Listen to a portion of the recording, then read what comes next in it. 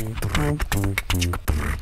everyone, welcome back to my YouTube channel. My name is Daniel, and today in this video we'll be covering a chess.com training game I played today. So as you can see, my rating has fallen quite a bit, but at some point my rating should be able to recover, so that will come slowly. Anyways, I was playing the white pieces, and let's take a look at what happened. So d4, d5, c4, c6, we go into a Slav defense. Pretty common moves here. E3, bishop g5, castles, knight b2, d7, takes.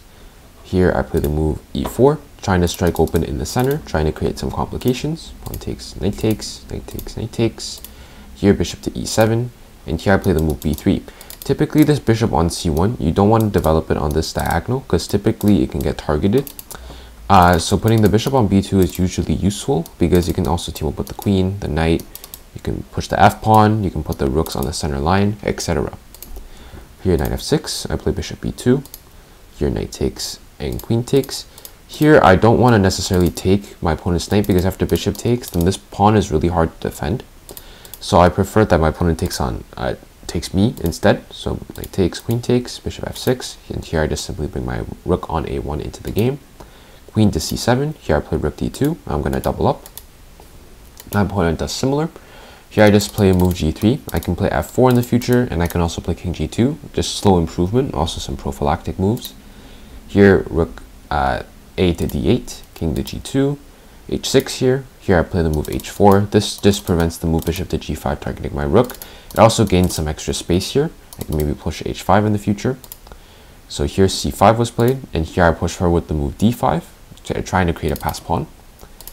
Takes, and here takes, and then we simplify, and then I bring my rook back to d2. I can maybe play d6 at some point, that's still in consideration. Queen to d6 was played here, and here I play the move f4. My idea is to play the move queen e5, and if my opponent trades, which you'll see here, if my opponent trades with me, then I get these two really strong pawns here in the center, and and this pawn on d6, whenever I push, it will become a supported pass pawn. However, instead my opponent plays b5. Here I play king f3, f6, and I play my queen back to c3. Prevent the move c4 for now. Here rook c7, I bring my queen to d3. I can maybe go to g6 or go to f5. Here c4 was played. Here I take, rook takes, and here I play queen f5, sorry. And my idea is to go to e6 and then try to create a pass pawn. Rook c8 was played, and this is a massive blunder because that allows queen e6 check my idea. Queen takes, pawn takes, rook c3 check. Here I play king to g4. My idea is that I'm gonna bring my king into g6 and bring my rook into d7, and then this should be really good for me. Here g6 was played, and here I play rook to d7. Better here would have been to just play rook d8 check. The idea is that after rook takes, and something like king g7, then here I can just simply play e7, and there's no way from stopping me from getting a queen, or at the minimum having a rook up, because if you play rook e3 to prevent, then I can simply be up a rook, and I'm only down a pawn. This should be very easily winning. However, here I play rook d7 instead. Not the best chess. Here h5 was played. I just played king h3, which is forced. Here I played rook c7 was played. I could have just played e7, and then after king f7, here I actually have the move rook to e1, and then I can play e8 equals queen. However, I missed this. Instead, I played the move rook e8 first. I just changed the move order. The idea is that if you take and take, then here I'm threatening rook e8 followed by d8 equals queen, and if you move the king, then I can simply promote to a queen directly.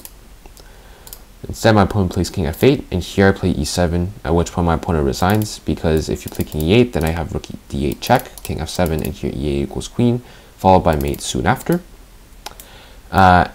So, for example, queen, and then here queen f8, and then here queen h8, which is checkmate. Or alternatively, if you play the move king to f7 here, then I can play e equals queen, which is double check. And then this is actually in fact is checkmate straight up, because this rook covers the 7th rank, this queen covers the back rank, and all the squares are taken, and this rook and this queen patrol both of these squares here on the e file, so this would be checkmate. So yeah, so quite a nice game. Finally was able to play a relatively good game, even despite being really tilted. followed sort of the opening plans, trying to break open in the center with e4, and then being really principled with my development. And then just really nice positional technique in general. In fact, this is like my first good game in a long time. Ever since I became tilted, I haven't really had a good game. This was the first game where I actually sort of retained a little bit of my form, although it still wasn't my true form, I believe. But it's still a step in the right direction. And yeah, quite a positional game. Trying to come up with some positional nuances with f4 and queen e5. And yeah, so just nice positional effort in general, which converted into a nice win. Still some areas for improvement. Hopefully when I become untilted, that will be good. So yeah, hope you all enjoyed this game, and thanks for watching.